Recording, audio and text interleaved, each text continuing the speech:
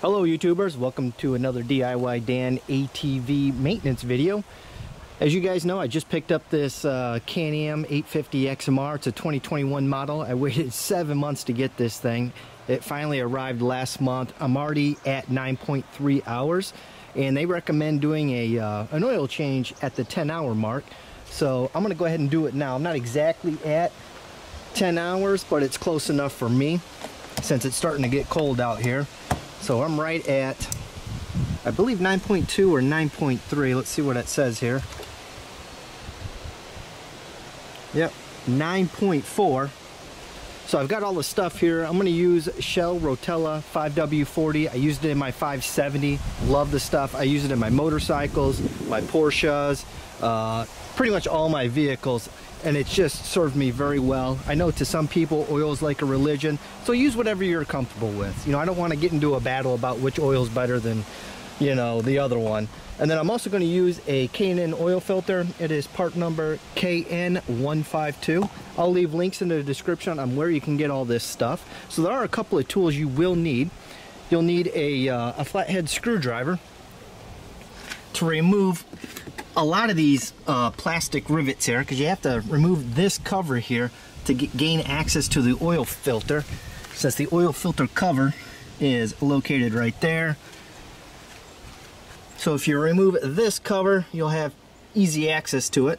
Some people like to remove the front tire to give you a little bit more room. I'm sure you can do it both ways. I'm going to go ahead and remove my front tire to remove my trail wheels and then put the factory wheels back on. So for this video, the front wheel is going to come off, but you don't have to. It's completely optional and it is up to you. So all you'll need is a 15mm socket for the lug nut. You'll need a 15mm socket for the drain plug. Then obviously you'll need a funnel. And then the manual says this particular machine takes 2.1 quarts of oil. So let's go ahead and get started.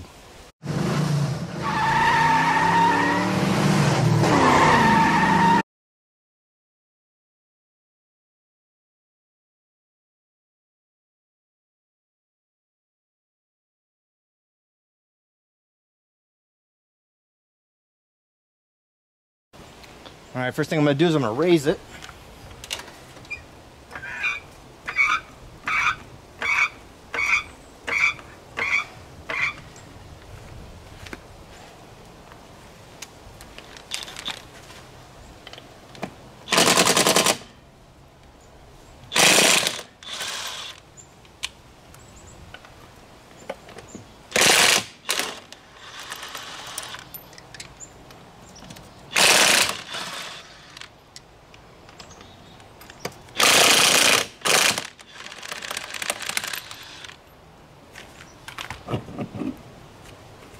So we have quite a few of these plastic rivets we have to remove.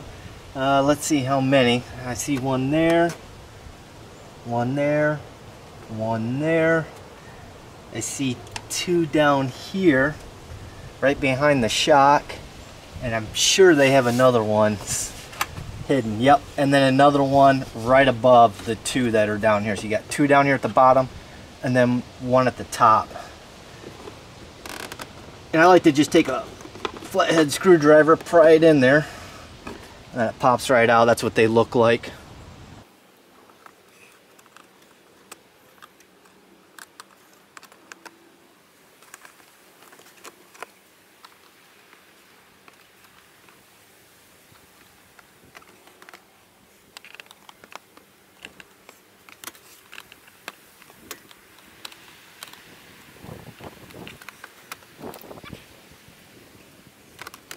Oh, I missed one.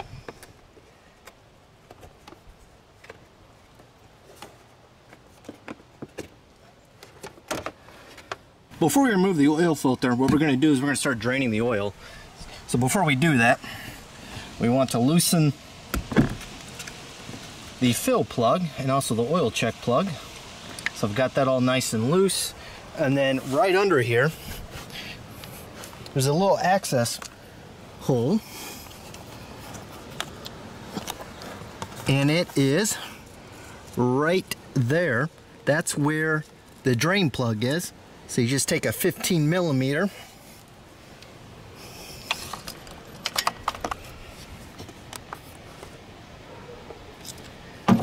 and insert it in the bottom. I'm trying to do this one-handed here while also holding the camera. There we go. I think I just cracked it loose. Yep, I did. Good.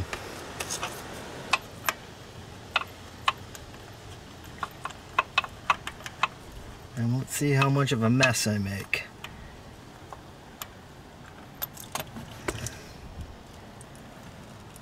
Yeah, it wasn't as bad as I thought.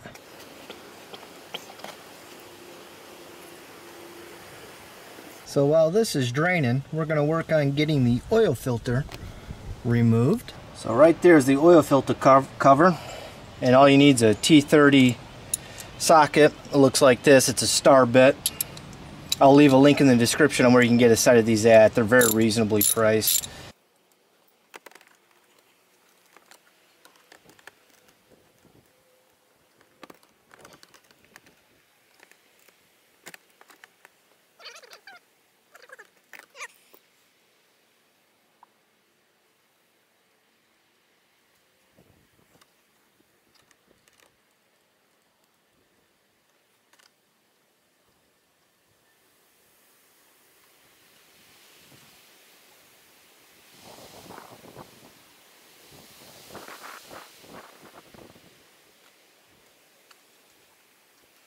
Just seeing if there's any metal shavings in there.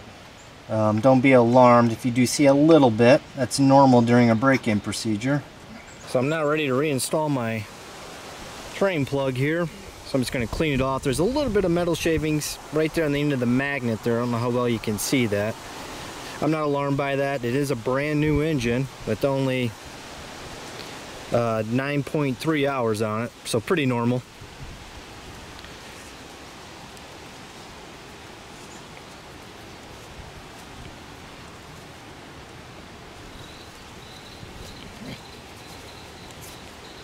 So everything's all cleaned off. Then I'll install my new crush washer.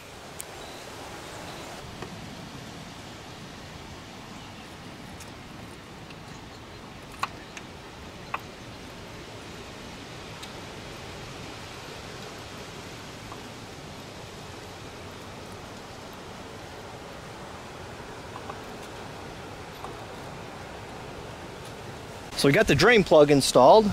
So now I'm ready to work on installing the oil filter. I just installed my new seal on the oil filter cover. So let me just take out my new oil filter here, and then we'll get that installed. Looks just like the factory one.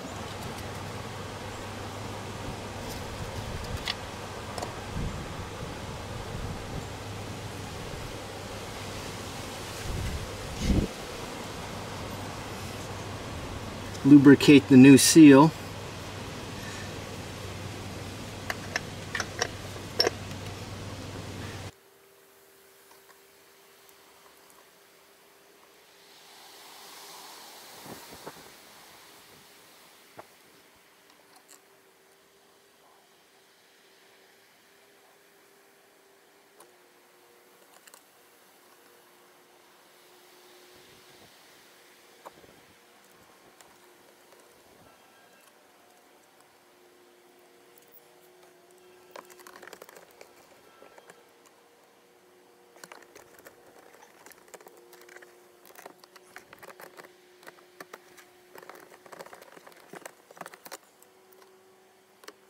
Alright, so I'm ready to start filling this thing up with oil.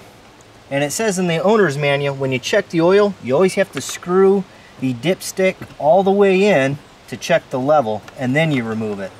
So let's go ahead and add the 2.1 quarts that it requires.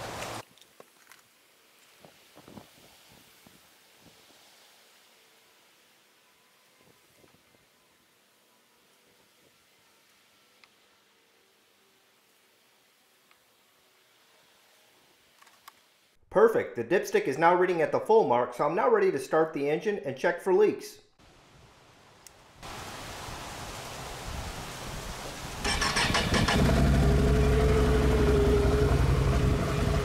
Alright, now I'm just going to check for leaks, make sure everything looks good. So I'm checking the oil filter housing. I'm not seeing any leaks there, and I'm not seeing any leaks at the drain plug.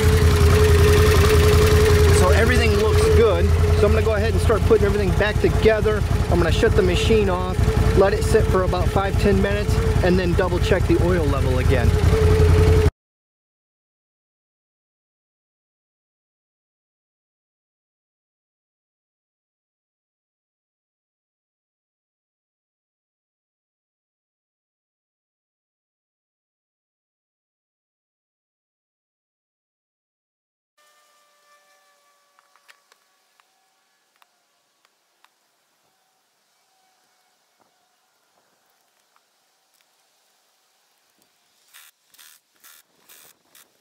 Alright, so my ATV's been sitting for about 10 minutes since I last started it, so I'm going to check the oil now.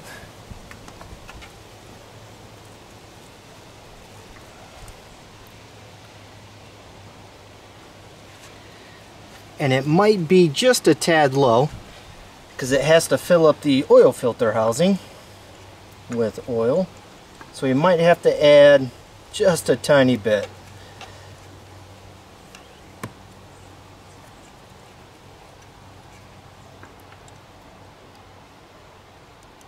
And yep, I'm gonna have to add some. Just a little below, so it's like right there, it's just barely at the minimum level now.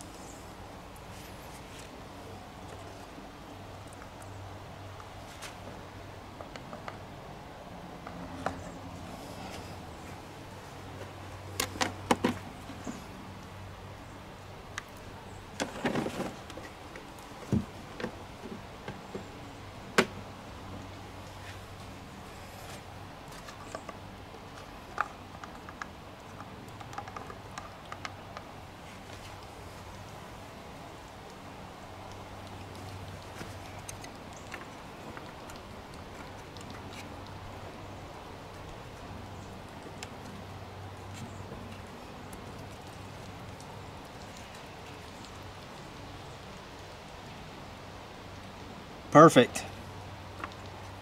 Oil is now topped off. Here I'm pouring the old oil into a container so I can recycle it. If you do your own maintenance, please recycle your old oil. AutoZone, Advanced Auto, and Walmart are just a few of the places that will take your old oil for free. And that's how I changed the oil in my 2021 Can-Am Outlander 850 XmR. Hopefully this video will be helpful to you if you're trying to change the oil in your machine.